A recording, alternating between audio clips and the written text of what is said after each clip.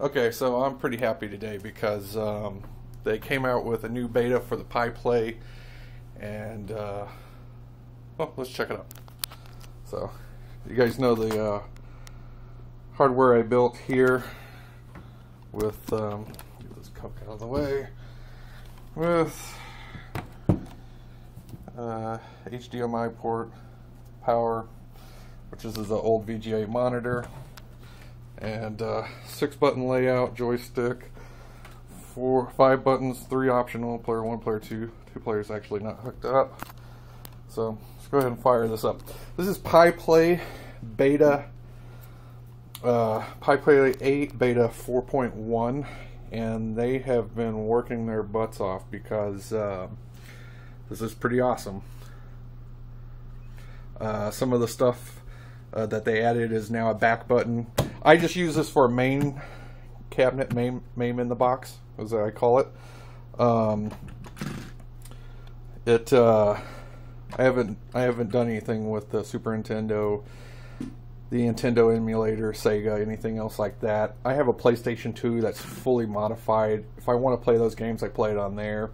This, I just wanted a bar top arcade. I wanted an arcade, which is what this thing is. 2,270 something games. They added a scraper now, so it automatically goes out to the net, loads up your image. I'll show that. They added a back button now, so I can exit out. Also, the buttons are fully configurable in MAME for All, because that's what I use, and that's what I wanted this for. Buttons are completely configurable now, and I'll show you that you can really do anything with this. So when you first boot it up, default looks like this, okay? And on this one, you actually have to go and they have a thing where it'll install MAME for All because it's not on there, but they've got it set up where it does everything itself. It is still kind of buggy, I'm not going to lie about that. They had a controller set up so you can set up controllers. I didn't do it that way. I went through MAME, configured it in there. You can do it that way too.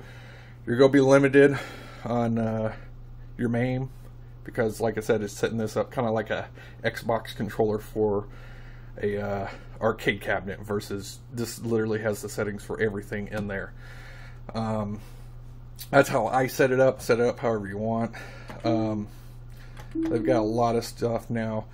Restart, if you go over to the next menu, you've got other options, boot, like I said, Sega Mat, all these I've got, but to safely shut down now, you can shut down there. I can come back to this menu and now safely shut down, where before I was just powering off. I had no other options. But so that's what it looks like. And show you a neat little trick is on this, if you're using the Zenmo, you have 1 and 2 buttons. So if you go ahead and second button, you can come down here and you can hide empty MCUs. So if we make that true and we exit out,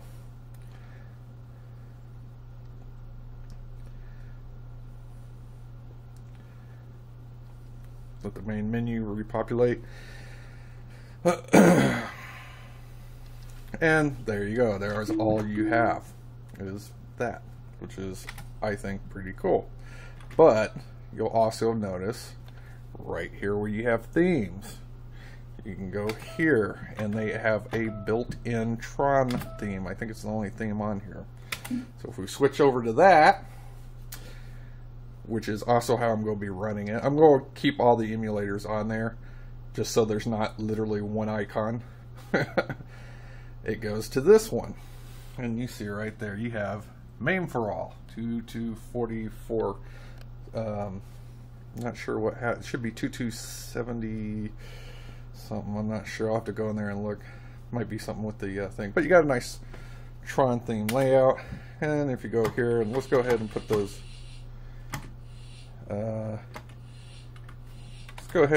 emulators back, even though they don't have ROMs in them.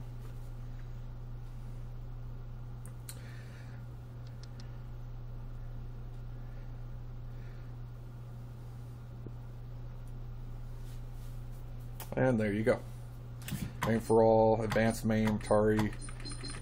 Much nicer layout. But let's go ahead and I'm going to try to keep this video short.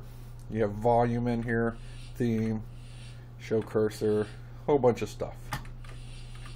So let's go down to or up to theme, go default. There we go. Lock that in. Go ahead and reboot, or not reboot, but go back into the original, the default menu here. Yeah, I really like this now.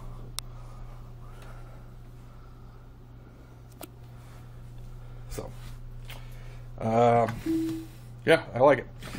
So let's go ahead and see what's new. They've changed this up a little bit. Now, I've already loaded the ROMs on here and scrapped them, and is that not the coolest thing ever? Okay, now you also have a back that works very well if I want to go back to the main menu, and you have page down, page up by going left, right to page up, page down. Or see, before, having thousands of ROMs on here was pointless because you had to, it would have took you forever. It was a major pain in the ass, which is why I only had the ROMs I wanted. Now you have a picture and you can page up, page down. Also, like I said, you have one button, two buttons. Second button, you can just go to, let's say, Solomon's key under S. Boom, I'm at the S's, right? Solomon key is in the SO. By far my favorite.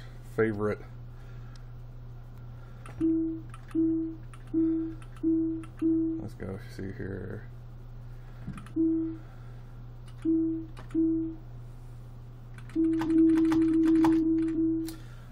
Solomon key Japan. I got that light on, which is glaring it out, and there it is.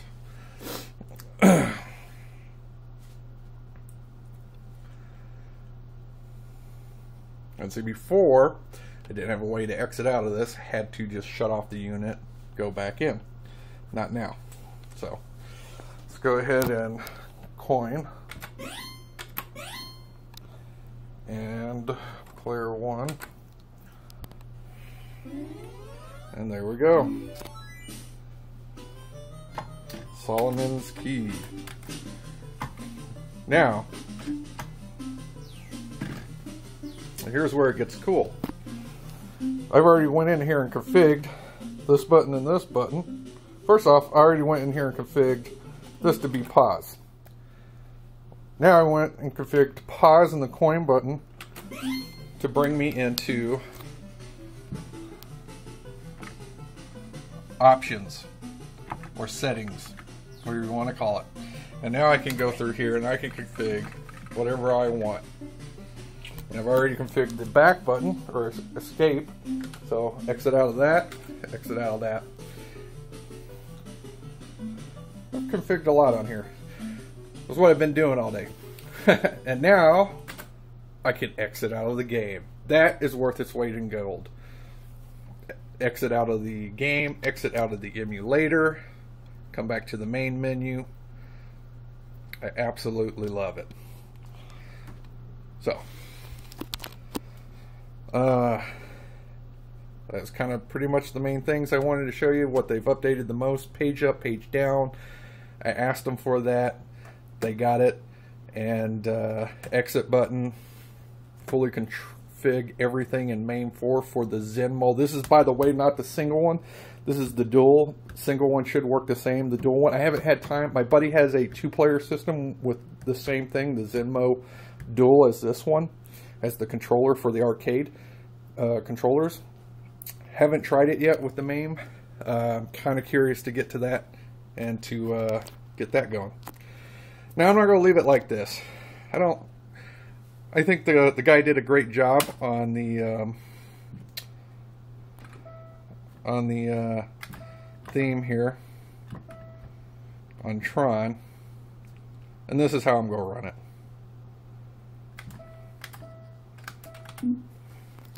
Just like this. So when you boot it, now when you boot it, because I left it default for the video, it'll load just like this to this, which works very, very well for me. So I can go boom, boom, to my games, go over to the, God, all the good games seem to be in S. Street Fighter 2. Here's Search and Rescue, SDI. No image on that one. SOS. Looks like a older one. It looks like Pong with a cow. No idea. No idea. Saints Dragons.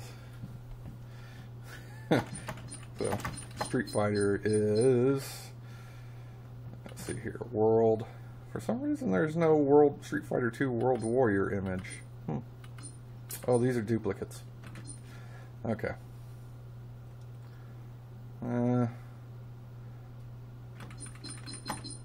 Let's see here. Street football.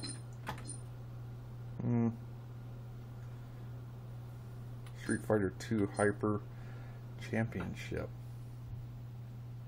Yeah, whatever. Well, yeah, I guess that's the closest to the original you can get. Street Fighter 2.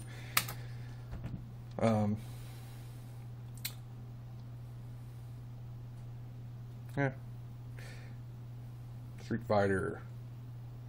There's a couple of ROMs too, like Teenage Mutant Ninja Turtles 2 and The Simpsons, where before you were stuck with, I believe it was Donatello and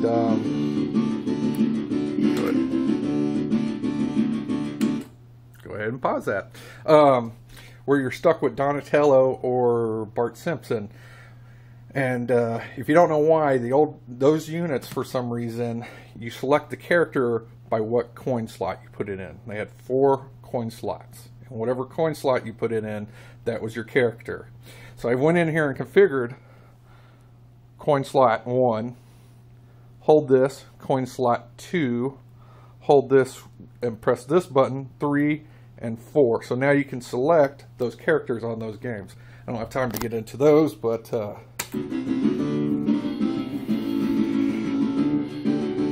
I can't say enough how excited I am about this. So, coin, duh.